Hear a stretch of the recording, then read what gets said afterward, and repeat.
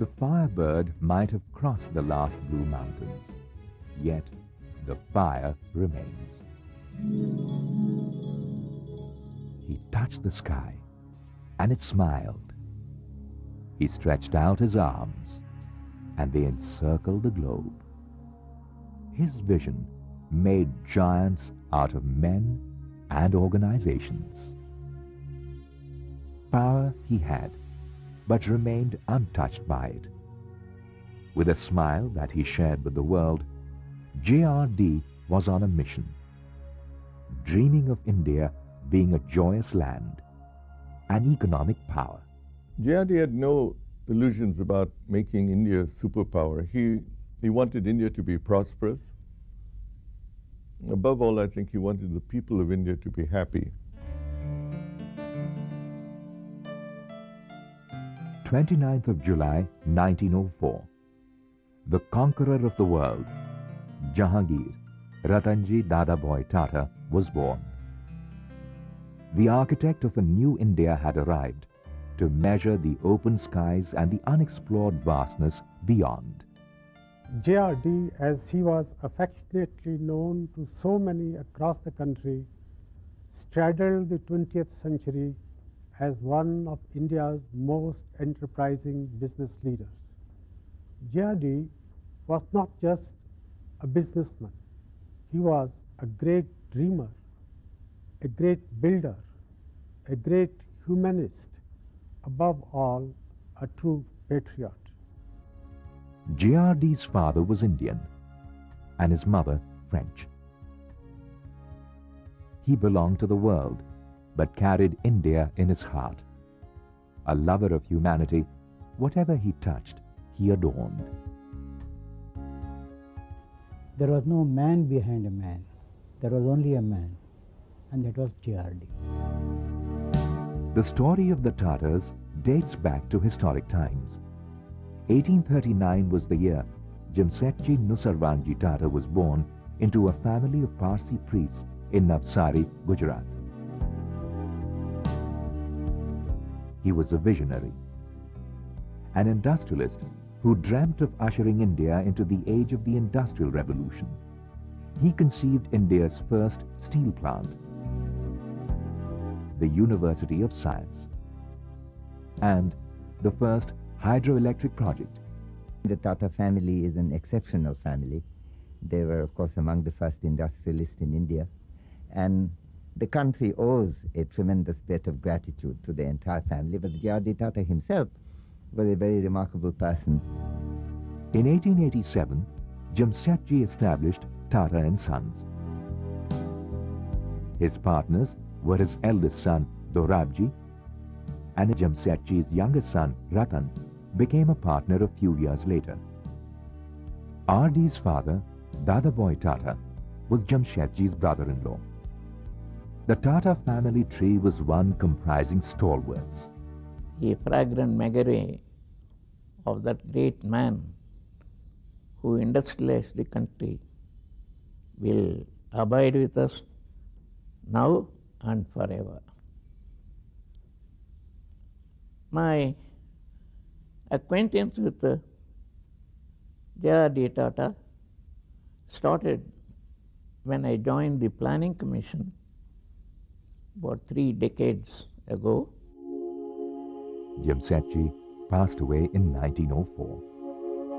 In that very year, a grandson was born to Dadabhoy. This child was JRD, destined to carry forward Jamsetji's vision to the whole wide world.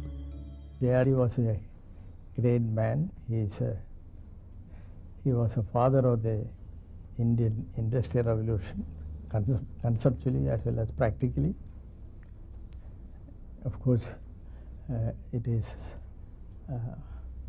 Jamsetji who had the dreams of making India an industrialized nation, but he died before he could realize this, and JRD took from this and he completed the dreams of Jamsetji, and also had more dreams of his own, which he fulfilled in his lifetime.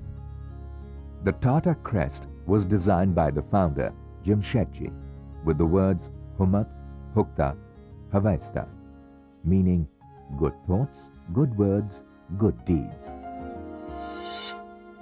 Symbolically, JRD added wings to the crest. I once told him, "You believe in excellence, sir, don't you?" He corrected me. "Not excellence," he said, "perfection. If you aim for perfection, you will attain excellence. If you aim for excellence, you will go somewhere lower down." JRD's early life had numerous shades. Life had many lessons to impart, and young JRD was a quick learner. Humility came to him naturally. He was not a vindictive man, and he forgave also very often. Many people I know hurt him deeply, but he would forgive them. He would write it off, and they could still be his friends. The young JRD's schooling was in Paris in French, in Bombay in English, then Paris again before returning to Bombay. Once I asked him, "Do you think in English or in French?"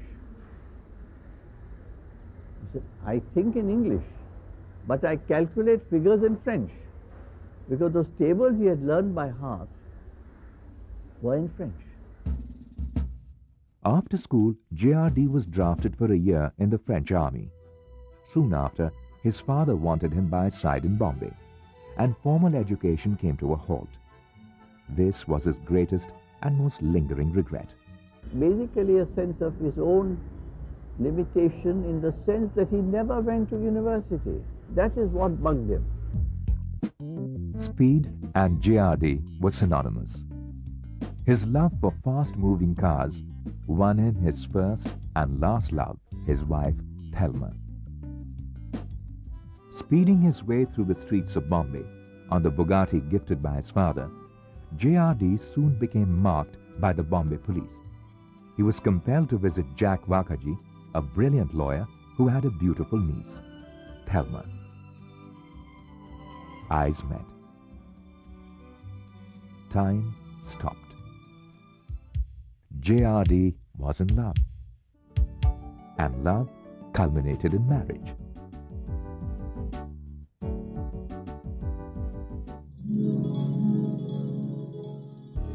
In earlier times, the Tata Empire operated from Navsari buildings. George Whitett, the man who designed the Gateway of India, designed the headquarters of Tata and Sons off the Flora Fountain in 1921. In 1924, it was inaugurated as Bombay House. JRD joined the Tatas in 1925. He was then sent to Jamshedpur to understand the intricacies of steel, from manufacture to company management. He began as an unpaid apprentice to John Peterson, a retired ICS officer. He sat at a small desk in a corner of Peterson's room, and every paper was routed through him. He was sent to England to learn English, and then was recalled by his father to go to Jamshedpur and wait outside the general manager's office on a stool to pick up correspondence. Whatever went in, he looked at. Whatever went out, he looked at. And this was his training. In 1926, after his father's death, JRD became the head of his family and the permanent director of Tata Sons at the young age of 22. JRD's vision of industries was the fulfillment of Jamsetji's. In his case, he felt that the first thing was to develop the basic industries, and that's why he concentrated on basic industries. And that's why Tatas also followed over the next many decades in the same field. However, he went beyond this to create an empire that laid great stress on human values and was always concerned with the needs of the people within this family. JRD said, "To lead men, you have to lead them with affection." His smile and his presence was felt by all within and outside of his empire. He led by example. His touch was a human touch. And whenever he had to deal with a problem that existed in a company, he would bring that perspective of a human touch, and quite often managements took positions which he overturned.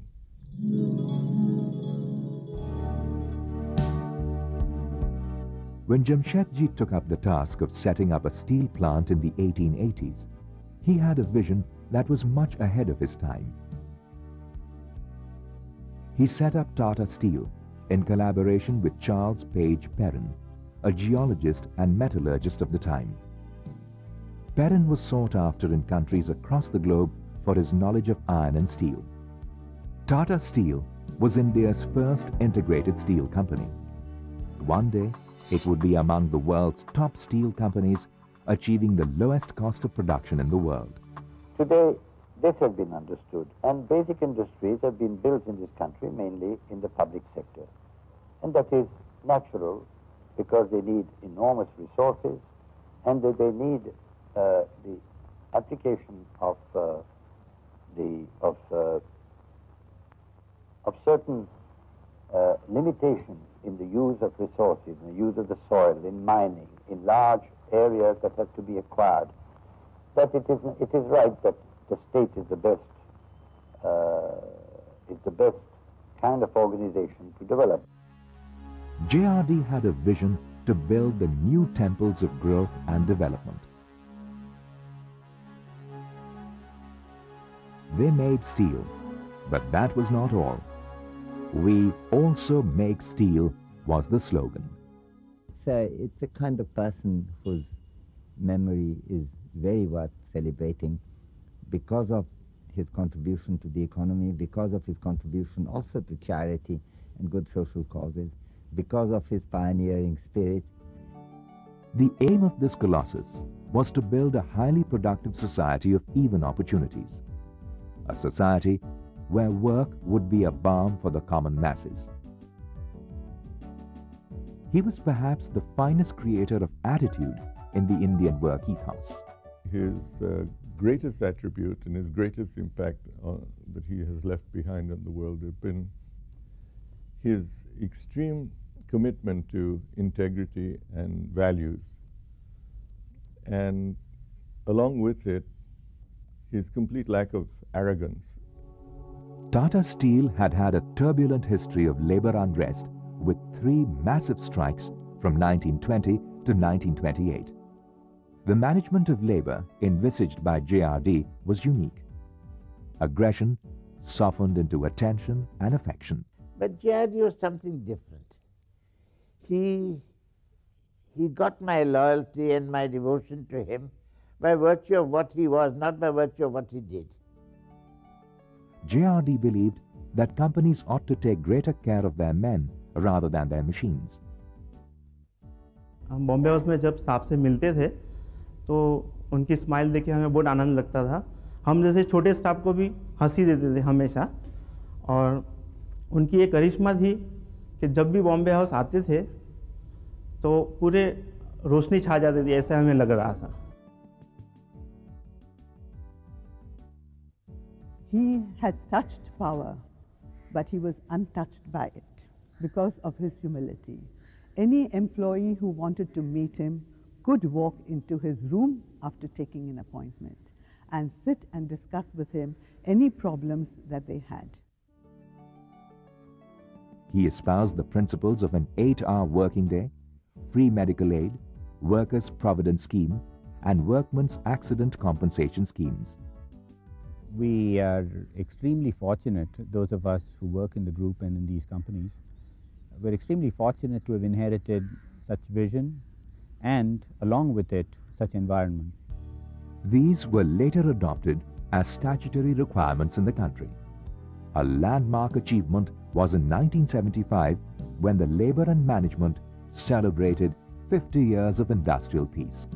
He became head of Tata Sons in 1938 and perhaps was the first head of an industrial house which celebrated 50 years of unbroken peace and harmony with the trade unions. In 1956, joint departmental councils were established to enable the management and labor to sit together at various levels and sort out their differences. JRD had a very human approach. He captured the imagination of his labor and made them his supporters in the endeavor. For instance, the wages which the Tatas paid at that time was the highest in the whole of India. The boss had changed into a leader. It was no longer, you go. Now it was, let's go. Strikes and lockouts never recurred.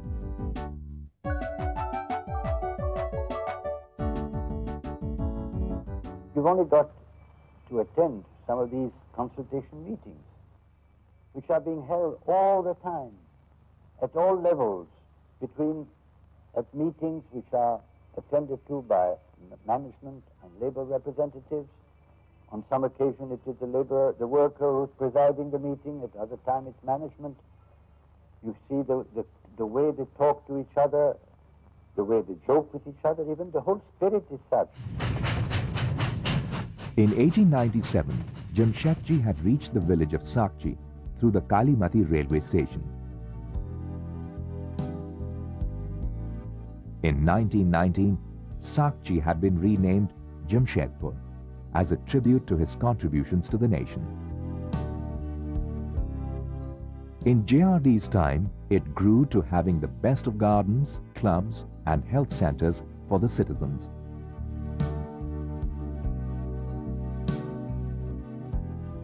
When asked by a friend why he was spending so much on Jamshedpur, he replied, "I'm building a city for the workers, not a shed."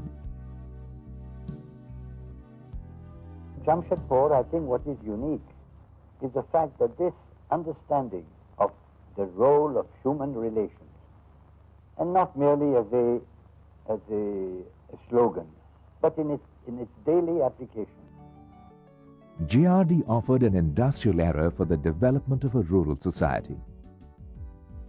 He believed in rewards for humanity as a whole. Tata साहब हमारे यहाँ आकर के बहुत हम लोग को सहायता किया और मैं धन्यवाद देते हैं टाटा साहब को। हमारे गांव को अभी खुशहाल रखे हुए हैं और टाटा के चलते हम लोग अभी बहुत खुश हैं। He was a beacon of light for the tribals of Jharkhand. The future had promises of rosier tomorrows and surer dreams. At Tata Steel, we are fulfilling Mr. JRD Tata's vision through three societies.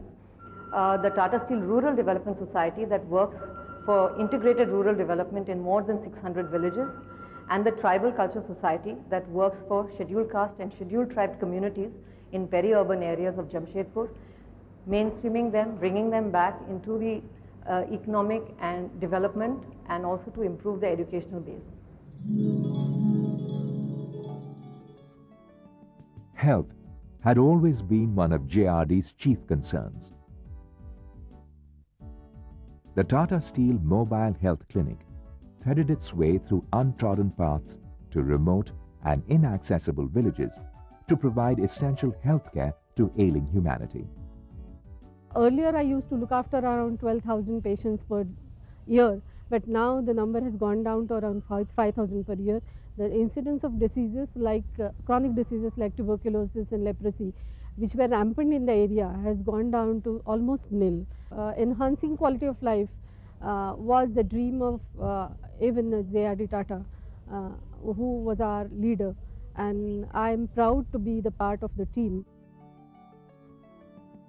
Love, dedication, and care soon became the synonym of the Tatas. Jay is a very kind person, and that kindness was there in him. That reflected in his work. JRD's commitment to contribute to the community led to the formation of organizations like the Tata Council for Community Initiatives, which undertakes projects in the fields of education, vocational training, community health, water management, and training teachers in various skills. in the form of volunteering today. Almost 10,000 volunteers live that value actually by serving the society in such a great variety of ways that it can only be singly put as giving the human touch, living and sharing it every moment, every day of one's life. The Tata Institute of Social Science, started in 1936, marked a shift from generic social work to specialized courses of study.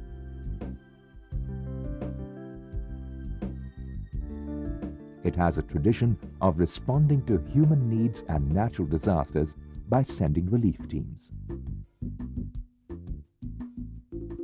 Principally, the JRD Tata Trust were in the areas of medicine, science and technology, like the Tata Cancer Hospital and Center, then the Tata Institute of Social Sciences, then the biggest of the whole lot was the Institute of Science in Bangalore, the Indian Institute of Science.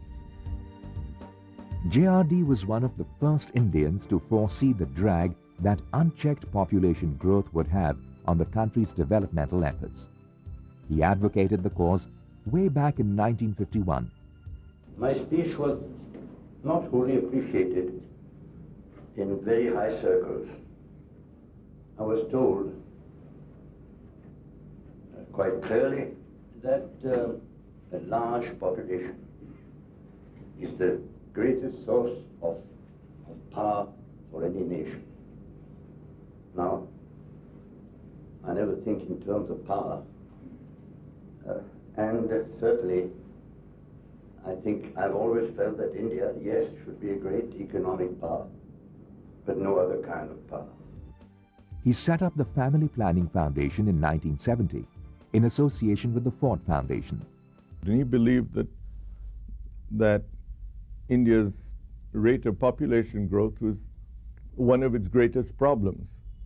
And however unpopular that may have been in certain quarters, that's what he went after, and he saw that as a problem long before it ever became publicly felt. JRD was primarily concerned with the crisis of want in the developing countries and the crisis of spirit in the Western world. To me, there is no other purpose. Of course, I wouldn't want that we should have 1,000 million people or 2,000 million people, but simply that I've seen all these last 40, 50 years how we have been slowed down in our, at least our per capita income, in our growth of leading to a better life for everybody, almost entirely caused by this increase in population. In recognition of his pragmatic approach, the United Nations honored him with the UN Population Award. A prosperous and happy India was his persistent goal.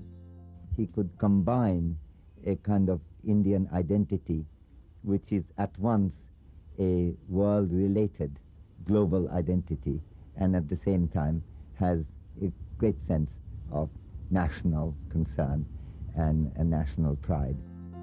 His life was a success story, but there was a regret that his country had not asked him for his contribution for her economic development. He wanted quality, he wanted perfection. If something more could be done, he would like to go ahead and do it. He wouldn't like to take that, well, how are we going to do that? He will not take that as an answer. He would like you to go ahead, find a way, get it done. His was not a script of materialism. His was a vision of a society that was different. He was interested in people being happy. Wealth, money, food is all a part of it. But basically, it is the joy of the heart that he was looking for himself and to give to others. He once said, "I don't want India to be an economic superpower. I want it to be a happy country." JRD had no illusions about making India a superpower. He wanted India to be prosperous. Above all, I think he wanted the people of India to be happy. JRD always viewed the interest of the nation over his personal gains.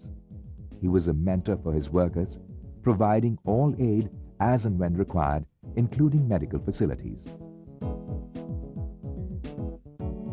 Social injustice was strongly dealt with. JRD didn't build monuments, he built people. JRD was the greatest role model for the coming generations, past generations since him in India. Under this novel style of management, his empire grew by leaps and bounds. Tata Tea, Tata Chemicals, Tata Consultancy Services and Tata Exports were initiated to script success. He guided the destiny of Tata Sons for over half a century, building new companies, pioneering new ventures and ideas, and contributing to the transformation of our country from a colonial agrarian economy into a modern industrial economy. 14 companies had grown into 95 companies. 17 crores had grown into 10,000 crores. The conqueror of the world, JRD, selected Ratan, the gem, the man sitting on my right, to carry forward his vision. At work, he was like my surrogate father. He and I exchanged views. He advised me, he scolded me, in many ways, he molded me through the years of contact. I often used to tell him that I was sorry that we didn't get to know each other earlier. At the turn of the 19th century, the Wright brothers had created the first rough-cut aeroplane to traverse the virgin sky and etch their names on it. The race had begun. From that first indigenous flight of the Wright brothers till the present-day Boeings and Airbuses to the space shuttle, sky travel has come a long way. For JRD, it all began decades ago, when as a 15-year-old, he managed to avail a joyride in a small plane piloted by Brière, the first man to fly over the English Channel. The clouds seemed to call. The skies seemed to beckon. The desire to leave the earth behind was ignited. I found that every other country in the world was developing its commercial aviation. I had a great desire to see commercial aviation come into this country and to play a part in it. After failing twice to negotiate with the government, JRD managed to triumph in his endeavor. Tata Airlines was born, and the first Indian pilot was at the controls of a tiny plane, a puss moth, that rose on the eastern horizon one October morning. I asked him which was your happiest moment in life. He says, when I was given my first solo flight. And the instructor said, now you're on your own. The 15th of October, 1932, JRD had left his thumb impression on the azure sky. We cannot reach the stars, he said, but like mariners of the sea, we chart our course by them. We both shared the same passion for flying. He did more than I did, in a more adventurous time in aviation than I had. But both of us have shared this passion. In 1933, the first full year of operations, Tata Airlines flew 160,000 miles, carried 155 passengers, and 10.71 tons of mail. The passage of time saw many a technological advancement. The sky expanded. Boeings and Airbuses flew beyond the 7 seas with the spirit of JRD at the controls. He knew everything about the airline. Every little detail, he said, interests me. It was not just the joy of flying.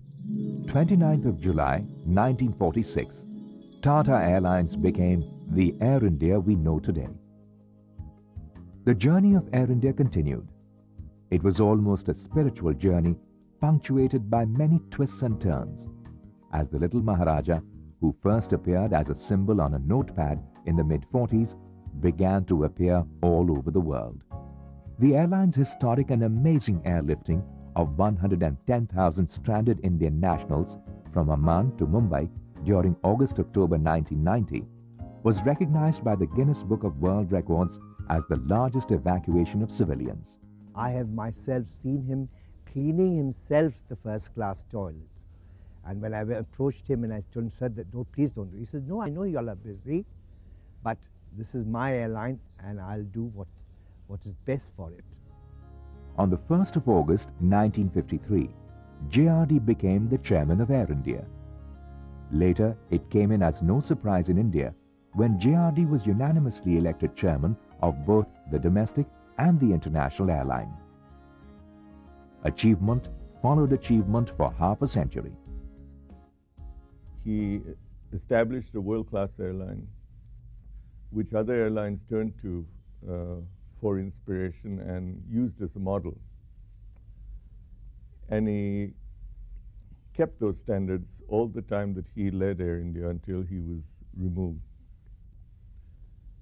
And he continued to be totally updated on technology relating to aviation, and it was very much his passion and part of his life. At the age of 78, in 1982, he successfully piloted a flight from Bombay to Karachi, earmarking the golden jubilee of his life in aviation. His passion for flying contributed to his being the first Indian to fly an aircraft from Karachi to Mumbai, launching India's civil aviation industry. He built Air India into an airline of global repute. Thus, one step at the controls of a roughshod aircraft was in 1932 and the other in 1982. The real merit of the performance that I have put in today in flying day before yesterday and bringing back today a perfectly safe and sound aeroplane. An old lady, it is true, but who gets on very well with her old pilot. From childhood, I was crazy about flying. Always wanted the day to come when I would fly myself. His removal from Air India was quite devastating for him. He may not have shown it very much. I happened to have been with him in Jamshedpur when he opened the morning papers because he was humiliated by having to read about his removal in the newspapers. And I was with him that morning, and he was really crestfallen. Indira Gandhi, who was soon to become India's Prime Minister again, wrote to JRD, "Jay, we are proud of you and of the airline. No one can take the satisfaction from you, nor belittle the government's debt to you in this respect." A humble, what should I say, apology to the government of India, to the postal authorities, to civil aviation, to the chiefs of Air India, because I felt that, I feared that the event of half a century, the golden jubilee of Indian air transport and of Air India might not be treated as anything of importance. I was wrong. I was in Delhi in 1944 winter, and I had a job here. I was frustrated with the job and I wanted to get out of it. So I remember one cold night in Delhi, I was staying in the South India boarding house, and I wrote a letter to JRD Tata, which was in the way of an application for a Tata scholarship for abroad. I slept over it, and the next morning I decided to send the scratch letter in the original form to JRD. That is my first contact with him, and I was surprised when I got a reply to that letter after a few weeks asking for me to come to Bombay House in Bombay for an interview. So I went there. That is the first time I had a glimpse of him. JRD was like a water diviner when it came to discovering talent. In the field of science, JRD was the first to visualize a strong and nuclear India. He funded the early work of Homi Bhabha and helped India's nuclear program.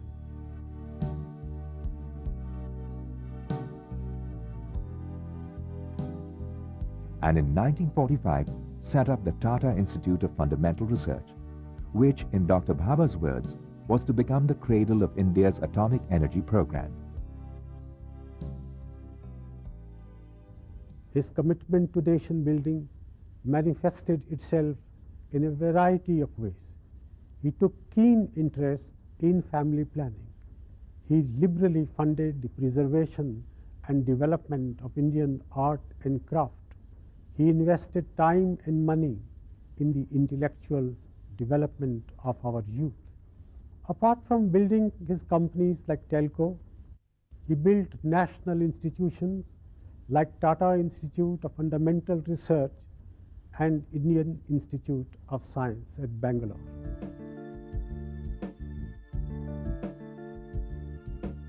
The Indian Institute of Science at Bangalore is deemed a university and serves as a window to the external world. To gauge the competence of research and development related to science, engineering and technology in India. The Nobel laureate Dr. C.V. Raman, Dr. Homi Bhabha and Dr. Vikram Sarabhai are some of the luminaries associated with this institute.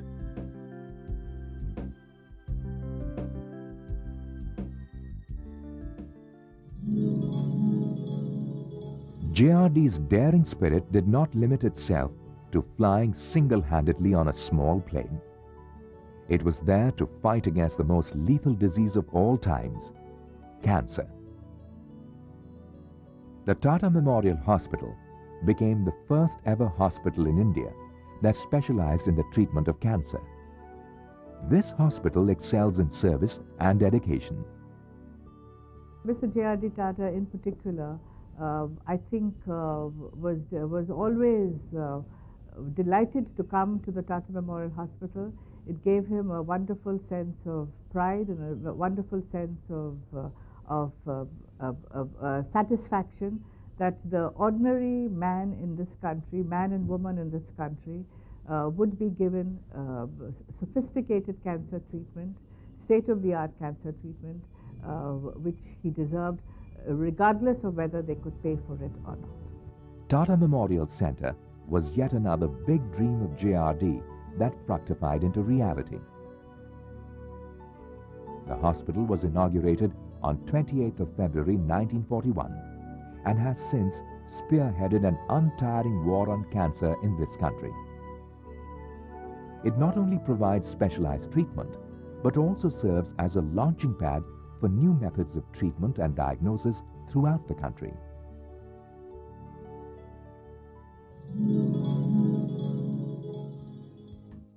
The story of automobiles in India has been scripted by JRD. Tata Motors was the first automobile factory in India.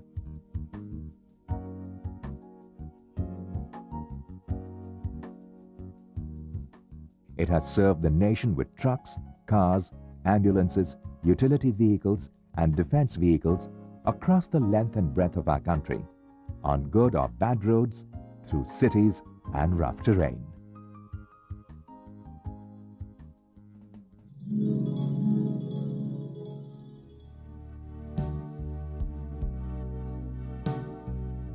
In 1897, Jamsetji was not allowed to enter a hotel managed by the British as he was an Indian. His motto was, never react to an insult, give a reply. It led to the opening of the Taj Hotel in Bombay in 1903. The original Taj Mahal was the Emperor Shah Jahan's dream in marble, born out of his love for his wife. Jamsetji's handiwork was born out of love for his city. When the Taj Hotel was opened, it was recognized as one of the best in the world. Facing the mouth of the harbour, the Taj stood in its solitary grandeur as the gateway of India was yet to be built. He had that sort of very childlike quality about him, and he was such a thorough gentleman, so caring for people. he would always ask, as soon as he would check into the hotel, he'd say, "So dear, how are you?" And of course I'd say, "Well, the hotel is doing very well, and you know, occupancy." He said, "No dear, I asked, how are you?" During his regime, JRD opened new dimensions and set greater standards of service in hospitality. He brought everything that he had inculcated into Air India, into Indian Hotels Company. So if we were doing uniforms, he would tell us how to walk, how to dress. He would even pick the saris for us. The service excellence that we started in Taj started with Mr. JRD Tata. It has since expanded into a chain of hotels, which have become synonymous with quality, elegance, and beauty. One day when he was in Calcutta, he was not well and he was coming down some stairs. So I gave him my arm and I said, "Why don't you hold on to my arm and come down?" And he said, "In all my life, I have always given a lady my arm. I'm not going to hold your arm." So I had to say, "Okay, then let me hold your arm and come down with you," just to make sure that he wouldn't have a fall because he was rather unwell. The industrialist was also a man of creativity and culture. JRD, in association with J.J. Bhabha, created the NCPA, the National Center for Performing Arts, on the 8th of June 1966. We were allowed to start the National Center for the Performing Arts in borrowed premises. And at that time, the Prime Minister herself, Indira Gandhi, came to inaugurate the set, and she spoke in very encouraging and glowing terms. And then at that same occasion, JRD Tata also spoke in very beautiful and encouraging terms about my efforts to start this National Center for the Performing Arts. For the preservation and promotion of India's rich legacy of classical, traditional, and contemporary performing and visual arts. I had suggested proposed to the group chairman then that, you know, we've done all these wonderful independent institutions. They're all of national importance, but they're all in the areas of medicine, science, and technology. And I said there is need also for something equally important in the areas of the arts and humanities, which has not yet been done. An additional objective was to disseminate knowledge, promote appreciation, provide training, and sponsor or undertake scientific research in these fields. At Bombay, land was not available, but, said the dynamic duo, the sea was. The layout and the auditorium display the taste and excellence of these two men. The Jamshed Bhabha Theatre, inaugurated by the President of India, shows the existence of art in the very essence of this multifaceted personality. The exotic theatre has seen many legendary maestros perform.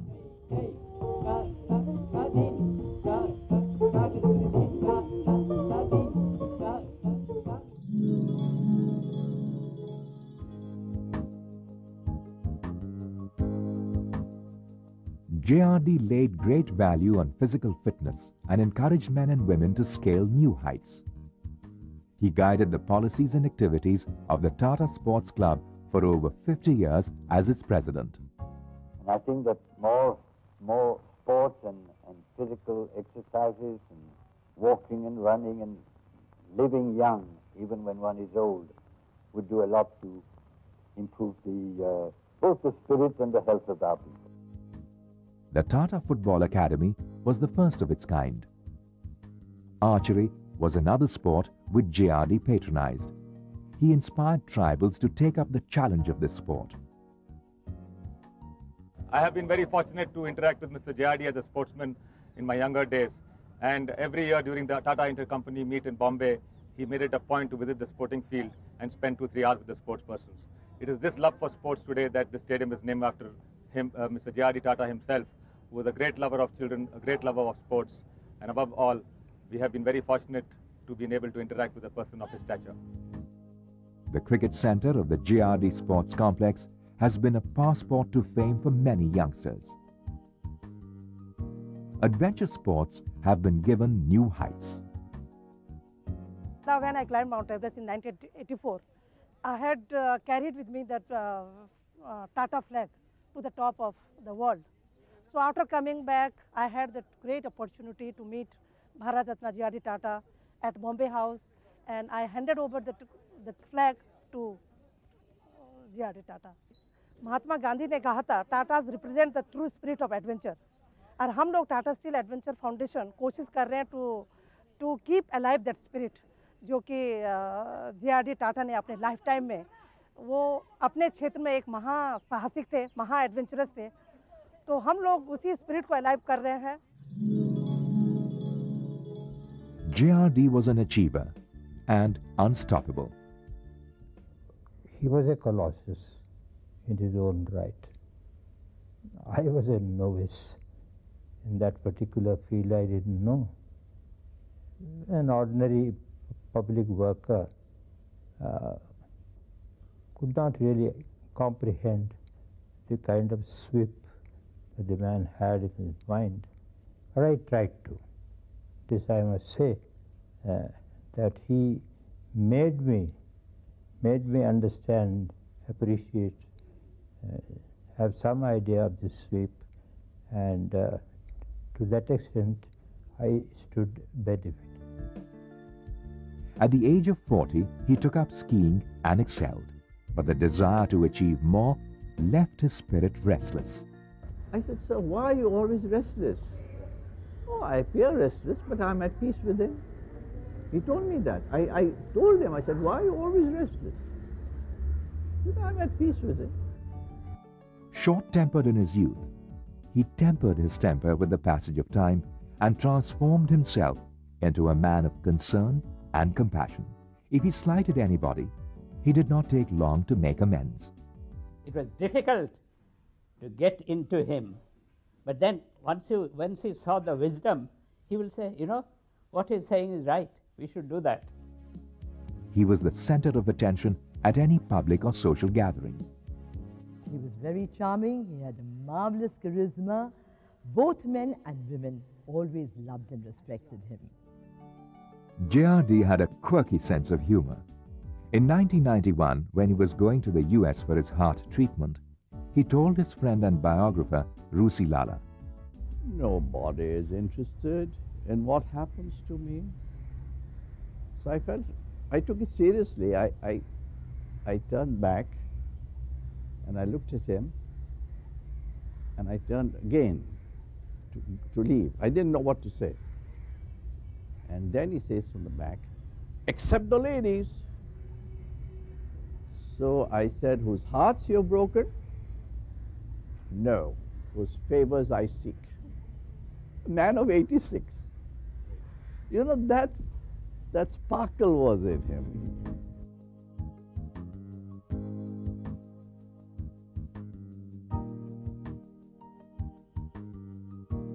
Jay had a tremendous sense of humor, a natural sense of humor. He had a little black book in which he had many prompts to jokes, and one night sitting with a colleague in a restaurant outside Geneva, he regaled us maybe for an hour and a half going through this book with joke after joke after joke, which are all very funny, all clean. He had his little eccentricities. Even at a public meeting, if they put garlands around his head, which annoyed him and ruffled his hair, he would quickly, he had a pair of his hair comb, he quickly do it up again. You know, you dare not upset my... JRD had a passion for poetry from his teenage years. Two themes, love and death, dominated his reading. Whenever we met with great respect, and as you know, it's not just like your generation. There's always a kind of veneration, always a kind of, if you call it, a barrier between generations. Nevertheless, he was very friendly. His behavior was as if he was talking to one of his pals. So that's what I found, the human quality in man, and that always impresses. Bharat Ratna Shri Jehangir Ratanji Dadabhoy Tata. India's highest civilian award, the Bharat Ratna, Jewel of India, was conferred on JRD in 1992 for his great contribution in the industrialization and social welfare of a modern India. In life, honors seldom go to the deserving. But the instance of JRD Tata was unique and exceptional. He was awarded the Bharat Ratna for his multifaceted services to the country. In fact, as president, I had something to do with that award. My feeling was that everybody in the particular field in which they excel must be entitled to the highest award. The noted journalist N.V. Kamath wrote in his editorial that the government of India had shown great acumen in conferring this award to a non-political personality during his lifetime. Whole of India was happy. It was an extraordinary step to give Bharat Ratna to a private businessman. That was, the government was going out of its way and recognizing as a private individual as Bharat Ratna, which was a unique honor which we have not given to anyone else since. For me, personally, it was a moment of great pride and satisfaction. When I think of JRD Tata, the word that springs to my mind is the word first. He was first in many things. He was the first in aviation, first to note that businesses must take care of men and women more than they take care of their machines. 1921, the first pilot in India. 1932, he started the first civil aviation flight in India. 1953, the first chairman of Air India. 1954, recipient of the Legion of Honor from France. 1964, Papal Honor, Knight Commander of the Order of St. Gregory. 1975, Jehangir Gandhi Medal for Industrial Peace. 1978, Knight Commander's Cross of the Order of Germany. 1979, recipient of the Tony Janus Award for Commercial Aviation. 1985, Gold Air Medal from the Fédération Aéronautique Internationale. 1986, Henry Bessemer Gold Medal for his contribution to the iron and steel industry. 1988, the Daniel Guggenheim Medal. To date, JRD is the third international awardee. The first two recipients were the Wright brothers and Charles Lindbergh. 1992, the first Indian to receive the United Nations Population Award. 1992, the first industrialist to receive the Bharat Ratna during his lifetime. He could not stop for death, so death gently stopped for him. Sometimes you discuss with me, when I come back in my next life, where should I be born? Should it be Russia? I don't think I'm too interested in being born in the West. It's not challenging enough. Maybe I'll come back to India, because there's so much to do here.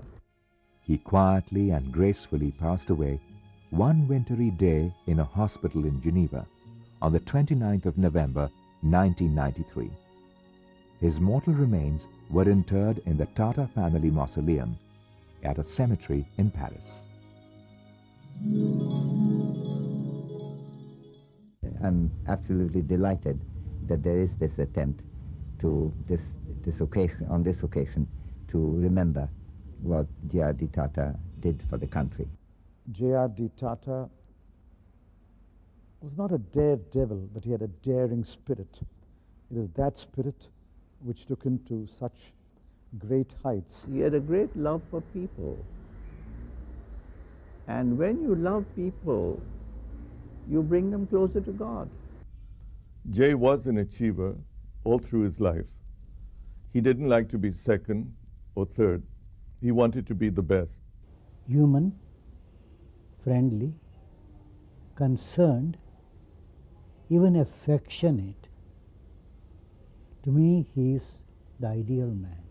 I thought he was a very forbidding figure, but he was far from that. He was a very friendly, humble person, like an ordinary person. He was very human. Today, perhaps, we need many more JRD Tatas. He was one of those great men who has set the example to humanity. On JRD's birth centenary, I urge every Indian businessman, professional, citizen to seek inspiration from JRD's life and commitment to the building of a modern, prosperous, humane India. An era had ended, but the firebird lives on.